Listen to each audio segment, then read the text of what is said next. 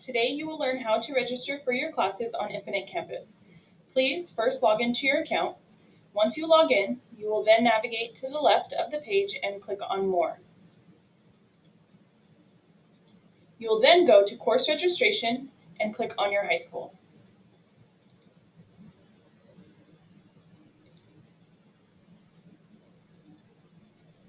You may have course requests that are visible once you get to course registration. These courses have been pre-selected by your counselor. You have the ability to elect additional courses. In order to elect additional courses, you will click Add Course.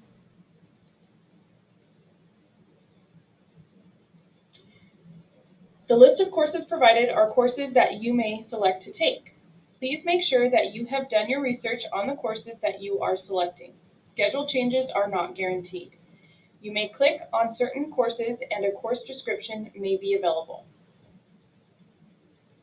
So if you take a look, we move down to criminal justice and I click here.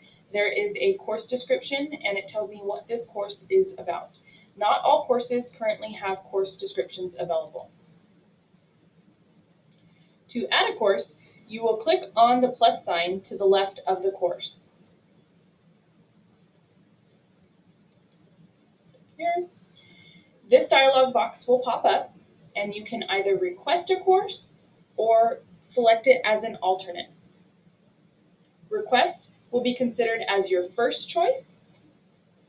Any alternate will be considered if space is not available in your first choice of classes. Please note that if 6 courses have been pre-selected by your counselor, then you must select the alternate option in order for the course request to be added. Once you click Request, you can click the back button and it will show you that that course has been added to your schedule. So here I had requested beginning journalism. It is now showing up here as a request. So here are requests that I have made, and up here where it says required are courses that my counselor has inputted. Okay. So now we are going to add an alternate.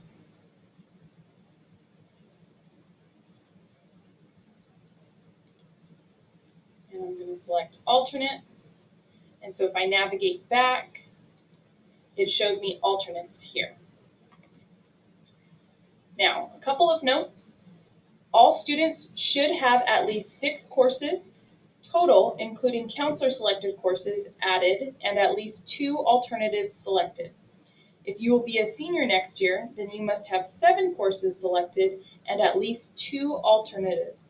So here you would have how many courses your counselor elected. So here, what counselor elected and what courses you've requested should total 6. If you're going to be a senior, then this should total 7. And then as far as alternatives, for everyone should have at least 2 alternates available.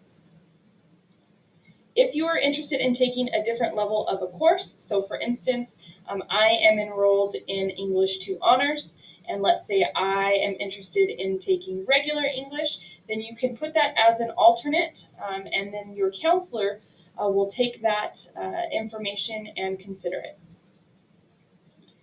Thank you for taking time today to watch this video. If you have questions regarding your schedule, please feel free to contact your counselor to discuss your options.